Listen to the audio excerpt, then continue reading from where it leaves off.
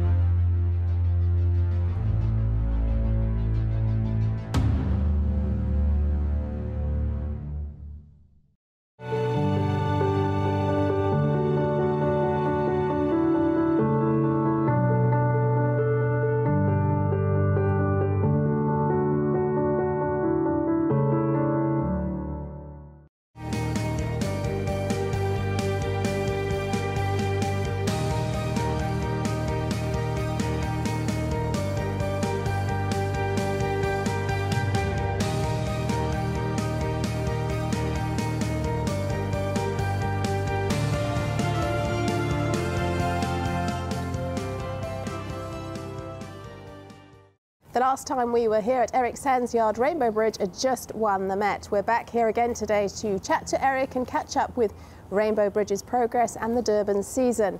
Great to have you on the show again, Eric. Thank you very much, Fee. We're standing here with Rainbow Bridge. He's had his holiday. He looks absolutely fantastic. Yeah, he's put on 10 kilos. He's in full work now, and he's holding that weight there. It's nice to have that bit of weight to play with before the trip, and a lot of hard work to come. Before he goes off to Durban. Yeah, he had a lovely time out there. He's had a working holiday. He wasn't out of work. He just carried on trotting every morning and spent the day in the paddocks. And when will you ship him up to Durban? I plan to give him a gallop. I'd like this, his coat to stand up a little bit, as we say, before he goes. So he'll have a gallop before he goes, and then in May there's the drill hall, so he can have a gallop at Gravel and see Gravel. He doesn't want to play ball with us this morning, but that's fine. That's okay. And will you take a companion for him, or are you just going to use other horses there? We'll just play it by ear. We just we test a lot of things with him and try to play with what makes him happy, and whatever makes him happy, we'll do. Yeah, well, he seems very calm and well behaved. He's very well behaved at home, and he just loves his grass, so we have to tend with him. Is this gonna?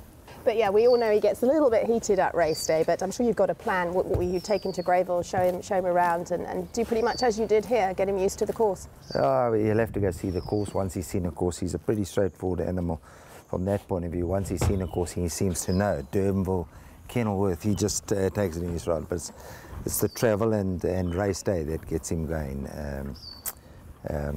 So it will be spread. Whatever he dictates to us, he'll tell us what he wants, and we'll do it. Well, Rainbow Bridge was just getting a little bit fidgety, munching the grass here in the stable block, so we've just put him back in the stable, so we'll pick up with that question, Eric.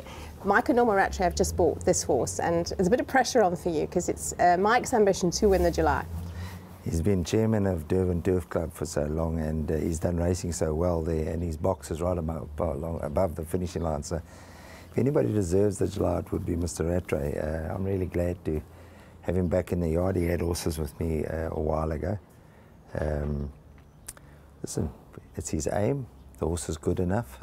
We got to do the work, and all things being equal, he could get there. He will get there. Yeah, absolutely. It'd be lovely for them to win as owners. And as you said, Rainbow Bridge is perfectly capable. We know that. But it's all about his temperament, how he takes to Durban.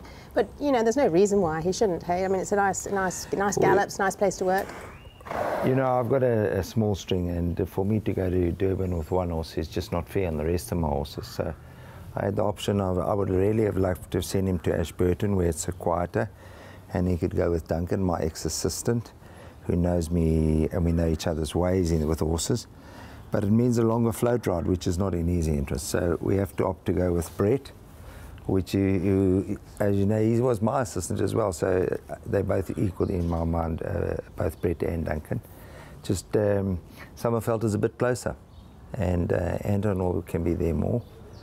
So he'll either settle down or he won't settle down. I'm sure in his surroundings he's going to be just like he is now. He loves the attention, and if we give him the attention and we look after him, he'll deliver the goods. That's always been his case. Well, it actually sounds perfect, a perfect situation. If Anton will be able to bond with him and ride him a lot more often, I'm sure he's going to settle in well. Anton's got great hands, and Anton's very good at this type of horse. He's top class. He's a professional. I can't see why there should be any hiccups, bar in his own nature. And that's only him anticipating the race. And so he's a competitive horse. He's got the competitive nature. He's just, things will come our way and we'll have to deal with them. And obviously it's a long way to travel to Durban. Are you slightly worried about that? He does get a little bit upset travelling. We'll probably take him with a companion to start and see how he settles in at that, and book a nice big double float, almost make like a stable of it. And if I'm worried and if need be, I'll travel with him. And if we have to drip him or drench him on the way, we'll do it. Whatever needs to be done, we will do. Yeah, that's fantastic stuff. And of course, you're no stranger to Durban as well. You've done well there in the past. It's been a while there since I've been there, but yeah, no, I've had my fair share of winners there. I was Maristfontein yesterday, and I was looking at his father, and it's amazing in small ways how much they alike in that. Yeah, we've got to look forward and hope we can deliver for Mr. Rattray, Mr. and Mrs. Rattray. Do you see him settling more and more as he's maturing? I think he's I certainly hope so, let's put it that way, but he has to eventually say, like, listen, that we've done this before, and he's going to get better with it. As an individual, he's just getting stronger and stronger all the time. Not from the point of view of strong in his mouth, and he handles his work so easy. He goes around the cinders like he's on a carpet, and work to him is almost nothing now.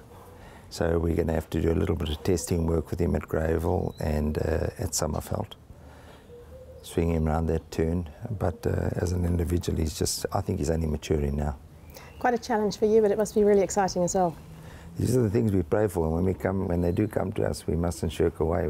We've got to go with it. Absolutely, the things you get up for in the morning. He's a beautiful horse. He looks so chilled and relaxed here this morning. I must say you've done a fantastic job on him, and he looks absolutely amazing, in tip-top condition. Eric, we wish you all the best for the Durban season. We'll be following you very, very closely, and I hope Rainbow Bridge gets into that July winners box. Thank you, Fee. Thanks, Eric. It's always lovely to be here at Eric Sands stable. I can't say more. Rainbow Bridge is looking absolutely fantastic, and we wish him all the best in his Durban campaign.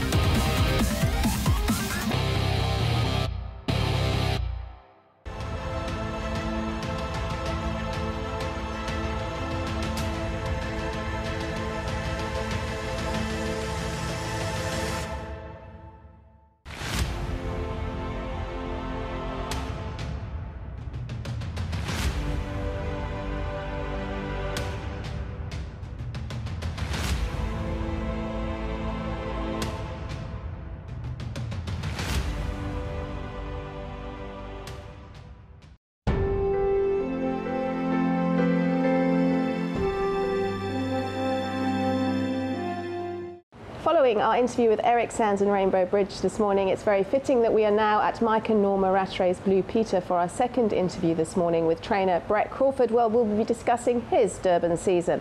Brett, great to have you on the show once again. Hi, Fee. We're looking forward to the Durban season. You've sent a lovely string of 8 horses and some really decent individuals amongst them. Yeah, you know, it's never easy to send a string up. Obviously, the objective for us is to try and be competitive in as many of the big races as we can. We're fortunate enough that we've got a string there that's been in operation for a year and a bit now. So we have got quite a few horses in Durban already. And basically, we're sending up 10 more horses to join Peter and the string. And of which 8 of them will be campaigned at some of the big races in Durban for the season. Yeah, you've got a very good record in Durban yourself for the main seasons, but Peter Muscat's done a fabulous job for you now with the yard being there all year round. Yeah, no doubt. I mean, since Peter's been with us, you know, we've won, I think in total, I think it's four Group 1s in the last 2 years. So things have gone really well for us, and obviously we'll be hoping to add to that this season. And looking at your list of horses that have gone now, some fantastic sorts. You've got Undercover Agent, of course you've got Front and Centre, and some really nice campaigners.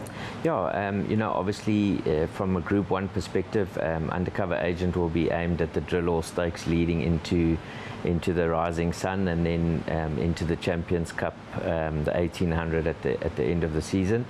You know, along with him, Front and Centre, she'll go for the Fillies Guineas, and then the Garden Province will be her main objective. Bold Respect, you know, he's a good sprinter. He'll be going for the Merchants and for the sprint on the Casino Horse Day. That's a handicap, unfortunately, so he will have to give a lot of weight, which won't be easy for him, but he's in great form and we're looking forward to that. And then from a different perspective, we've got Charles, who ran a great race in the Derby. He only just got touched off, so obviously his main focus would be to run in the Daily News 2000. And then Princess Irene, you know, the Duke of Marmalade filly that won the Jamaica Stakes on the day before Queen's Plate Day, on Ladies' Day. She'll be aimed at the Will Evington. I think she's a very progressive filly. And then obviously we've got a good stayer in Give Me One Night. He's done very little wrong throughout the season, and his campaign will be in the 2 handicaps, so he'll run in the Lonsdale leading into the Gold Cup at the end of the season. And then pretty much we've also got Sunset Eyes, who's gone up. You know, he's a good sprinter. He'll be aimed at the handicap sprints. So, you know, obviously the Group 1 handicap would be his main objective if all goes well. So, you know, I think, like you say, we've got a select bunch of horses, but they've already run at group level and shown their class, and obviously we're looking forward to that. Yeah, an exciting string, and a lot of them will have had a break after the Cape Summer season. They've gone there quite fresh, and it's a lovely new surroundings, new settings, great facilities. Yeah, they had a good break straight after the Cape season. They went to the farm for 2.5 weeks, came back in. They've done some groundwork at home. They actually were all on the grass 2 weeks ago at Durbanville, and then they left last week on Tuesday. Touch wood, all's gone well. They seem to have travelled well. Peter's happy the way they've settled in. And that's the key, you know, if they travel well, then basically the rest of your season should work out well. So we've got a lot to look forward to, a lot of big racing coming up, and hopefully it'll all go well. Yeah, and the Cape season was fantastic, and that finish we saw in the Green Point, which Undercover Agent was involved in, was just phenomenal. And I would imagine we're going to have that same team of horses competing against each other again. It's going to be a great Durban season. Yeah, very much so. I think you know, there's some really some decent horses around at the moment, and I think it's one of the first times in a long time that horses haven't been separated due to export, or so, you know, all the horses seem to still be here, and I'm sure they'll all meet in Durban, and the rivalry will continue. And chatting to Eric this morning, you're also going to have Rainbow Bridge join your string, and as he was saying, you've got an advantage. You've got Anton Marcus, you've got top jocks coming to ride them work, and it's going to be nice for you to be stabled with him as well. Yeah, look, I mean, Eric and I go back a long way. You know, he's a former boss of mine, so utmost respect for him. Fantastic that he won the Met this year. So it'll be really nice to lend a helping hand for him, and another exciting horse to have in the yard. Yeah, and it's great for you this year. You won't have so much pressure. You don't have to go and actually stay in Durban. Peter Muscat's doing an absolute fantastic job. He's a great guy, knows what he's doing. So you can sort of travel up and down. Definitely. You know, Peter's done a marvellous job with the yard there. And like you say, it just gives me the access to be able to travel a bit more. We've got a lot of horses at home here in Cape Town, so it's nice to be able to move between both strings and see how the horses are progressing. Yeah, and travelling is always a worry, but you've got them there all safe and sound, and you're going to go up next week and just check them all out. Yeah, I will go next week. You know, obviously, like I said, we'll start to build on their work now. There'll be a few horses going on the grass, so it'll be a good time to go and see what's happening. You know, we've got a busy month in April with the National Yearling Sales coming up, so there's a lot to be done. Yeah, no, it's a crazy couple of months. But anyway, Brett, thank you for taking the time to come and chat to us on the show. Really looking forward to the Durban season and watching your horses compete. It's going to be really good fun, and I'm sure it's going to be a fabulous season for you. No, it's a pleasure. Thank you. Always good to have Brett on the show. We really do wish him well for the Durban season. It's going to be a long season ahead, but it's going to be lots of fun, and we're seeing some top horses campaigning in Durban.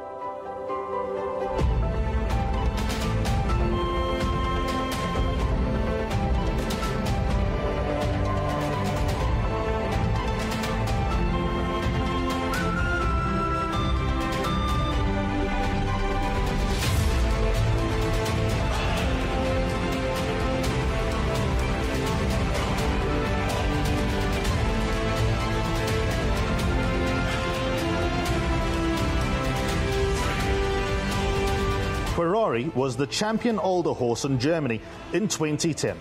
He is a Group 1 winning son of dual champion racehorse and leading UK sire Oasis Dream. His racing class is backed up by a pedigree packed with champions, and he hasn't let them down. 2015 Cape Champion Freshman Sire, leading Freshman Sire by number of stakes horses, leading Freshman Sire by average earnings per runners, leading Freshman Sire by percentage of winners, leading Freshman Sire by number of stakes horses. And his statistics get better and better.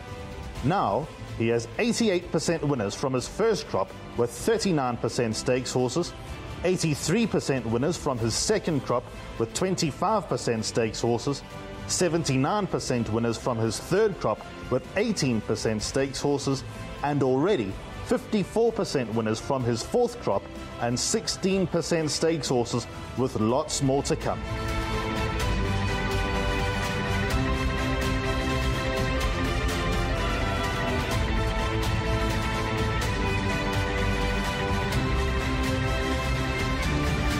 Ferrari Falcon comes home hard on the outside. Fortissimus is running on. Dawn calling flat to the boards. Now Ferrari Falcon gets on top of things. And Ferrari Falcon goes on by a half a length to seal the deal. Kangaroo Jack to fight it out. Dolphin and Kangaroo Jack, but Kangaroo Jack now sits. And Kangaroo Jack will go on to beat Dolphin Ashkenazi Oculus. It's Kangaroo Jack with a 2-length lead. Second is Champagne Haze, then Will Pays a New Predator, but Kangaroo Jack far too classy. Cosmic Light on the inside, and trying to run on is Rebel to the 4 over on the inside. Cosmic Light the leader, Rebel to the 4 is running on strongly. Cosmic Light just won it. Head Honcho has built up a 2-3 length advantage. We're into the closing stages, and Head Honcho's not for the catching. He gears down to victory. Still Wonderwall, and he's kicked again. Wonderwall with 2 lengths to spare over Will Pays and Finn Shassen. What a win!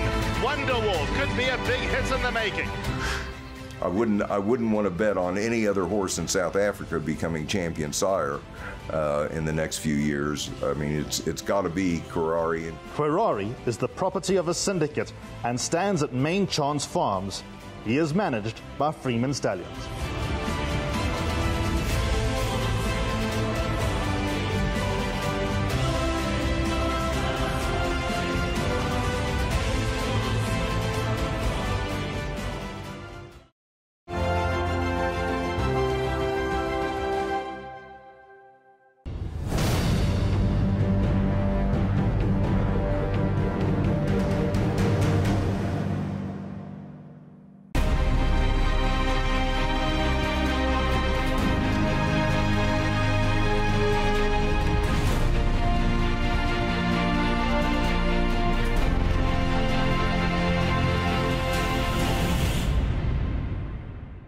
Well, Captain of All was bred out at Riverton Stud. He was sold at the Claverflay farm sale for just 100,000 rand, and he went on to be one of the highest rated horses in South Africa. I think he retired on a 1-2-6. He's now having his first set of runners, and he was the first juvenile sire to come through with a stakes winner in the form of Captain Anne Bonnie. Trained by Tara Lang. There's a story behind this too. In fact, we'll have to get Tara Lang on the show soon because Coco is her mare. So she also ultimately bred Captain Anne Bonnie, who came through to win the East Cape Fillies Nursery. Well done to them. Let's find out more from the latest update from Captain of All.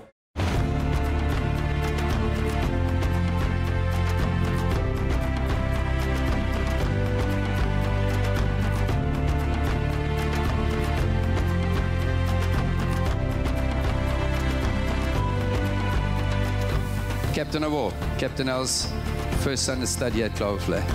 I got an email from Alan Porter of Trunix just to remind me and tell us that, are we aware that we have the fastest son of Roberta in the world? What's been great about Captain of All is that in his first 3 seasons, he's covered 356 mares, which equates to 119 mares a season. Now that, in anybody's book in South Africa, is really great numbers. The reports that we got out of the meeting today is that there are a number of trainers that are really excited about their Captain of Alls. Apparently really good temperaments, and they've got really, really good actions. And what we're really excited about is, although he's a horse with immense substance, he looks quite low on the ground. He's throwing horses with a lot of leg. And we believe that it's the English speed, this classic speed, that's coming through into his progeny.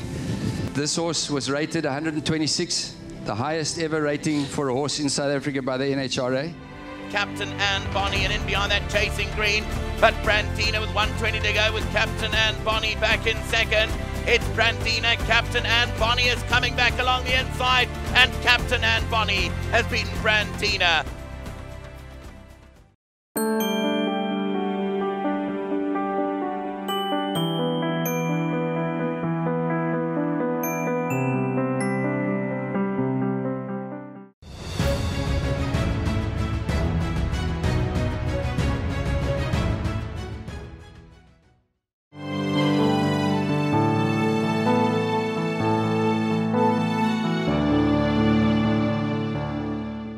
Well, as promised, we also bring you the update on the evening held out at Havisham Park. Nigel Riley and his team, well, what an evening they put on.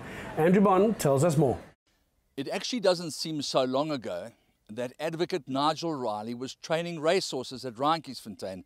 And I just happened to be standing next to the dam, which a lot of horses that are retired now go and frolic and enjoy themselves, most of them in the ownership of Brett Warren. But that's another story completely. I refer here to a fantastic function that took place at Havisham Farm on Saturday the 23rd. Hello, sweet thing.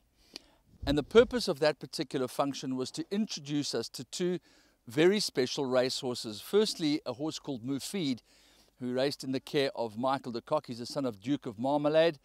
And then a horse called Wings of Desire, who's the son of Pivotal, who raced in the Investec Derby and was trained by John Gosden, and of course who won the Dante Stakes, which is the biggest pointer to the Investec Derby. So let's go and join Nigel and Katrina Riley at their beautiful site just outside Walkerville. It's actually Daleside, and the farm, of course, is called Havisham Park, where a whole lot of horses will be shown to us, not least of all weanlings, yearlings, and of course those 2 beautiful stallions.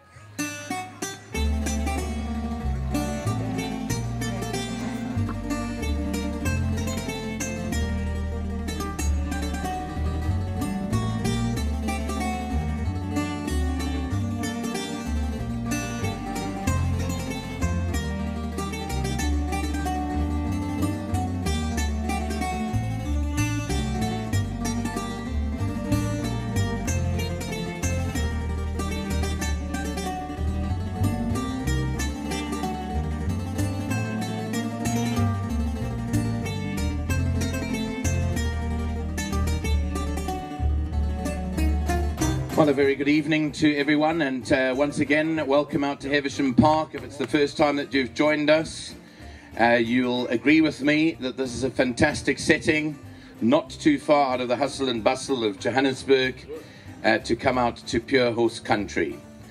A special welcome to everyone. We know that it's a pretty busy time and it's a weekend, so we are very grateful for those people that have come out to see what Heversham Park have to offer in terms of their stallions, in terms of their yearling offering at the upcoming National Yearling Sales, and indeed what they have to offer for you as a family, maybe to visit here on the odd occasion if you're not doing anything on a busy weekend. So once again, thanks to Nigel and to Katarina for bringing us out here once again, and a special round of applause to them for the evening that they put together for us.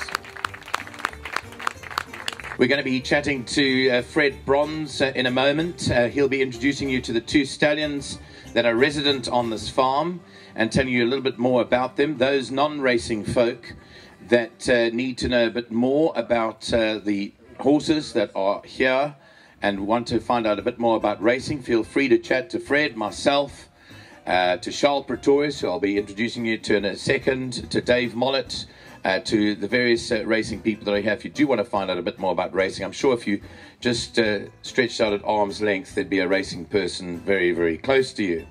I mentioned Charles. Well, Charles runs a daily online publication which is sent out to a big audience. It's called Turf Talk. It is a racing newsletter, and today, between Charles and myself, we'll be running a horse racing quickfire quiz for you, and there are nice prizes for the winner, so it's your chance to show off your racing knowledge. If you think you're a horse racing aficionado, then you can go to head with other folk out here today. There is a full program detailing the evening's events, which I'm sure you've got with you, and Fred will be doing the stallions. As I mentioned, I'll be taking you through all the yearlings. It's a lovely balmy time that we're going to have, and there's lots of Greek music.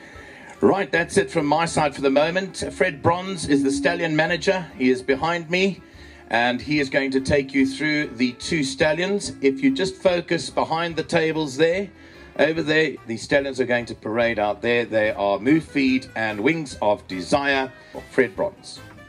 Good evening, everybody. This is the second stallion day that we're having here at Heversham, and I'm sure a lot of you have been here last year will notice that things have changed, things are improving all the time, and we're hoping that we can make Highveld breeding something special, not only for ourselves but for everybody in the industry. Right, the first stallion we're going to look at now at the moment is Move Feed, our first big boy that arrived here. He's by Duke of Marmalade, and this is one of his only two sons that are at stud at the moment. Him being over here, and the same age a horse called Nutan who's standing in Germany. So those are the two Duke of Marmalades in the world at the moment. His dam has produced 3 black type winners. Now, which shows it's a consistent horse when it comes to the stuff that we all want to breed, which is black type. If you look at his dam or his dam sire called Encosta de Lago, Encosta de Lago himself has produced almost 100 black type horses himself, and his mares have produced over 120 black type horses. And so, being by Duke of Marmalade out of an Encosta de Lago mare with all of Musi and Mohi in the immediate dam line, the pivotal move is now to take a look at Wings of Desire. So we're going to be in a situation when we have Wings of Desire, who's got an enormous pedigree, and if you guys look at that pedigree and what's behind that pedigree, he's got a full brother and a full sister that were all black type, and he's an absolutely incredible blood. He came second in the King George and Queen Elizabeth Stakes, 4th in the Epsom Derby. Now, to be 4th in the Derby has to be an extremely special horse. So this horse has got enormous potential, and he is just going to blossom. Everything in the world is sort of saying is this horse is going to be something to be remembered. His fees at the moment, 25,000 bucks. So check him out. You're going to make the right decision if you bring your mares to him. He's absolutely stunning. Wings of Desire gone in the space of 1 month from finishing third in a maiden to winning a Dante. Have you ever had a horse progress so far in such a short space of time? It's not ideal. You'd love to have run it too, but it wouldn't have suited this horse to have done so. But and I took him out of the Derby on March the 7th, as I had to confess to the world. He's got a great mind on him, good constitution. He's in good form. He will stay the trip. We have to be honest that a lack of experience could be a problem for him in a big field, but at the same time he's a big boy, and if they run into him they'll know they bumped into him, because he's very solid, and as long as he trains well up to the Derby he will be supplemented back in again. And he went and won his Dantes, so once he won his Dante he's pointing to the Derby. If he'd finished fourth in the Dante he'd have been heading where I originally planned him, King Edward VII at Royal Ascot. And so, after having looked at a few yearlings and weanlings, and older horses for that matter, the party went on into the night. Brilliant food, great entertainment, and a wonderful spirit of camaraderie that prevailed at Havisham Park. This is a place for the future of the Highveld breeding operation. Well, that's it from tonight's edition. We look forward to joining you next week on Breeding to Win.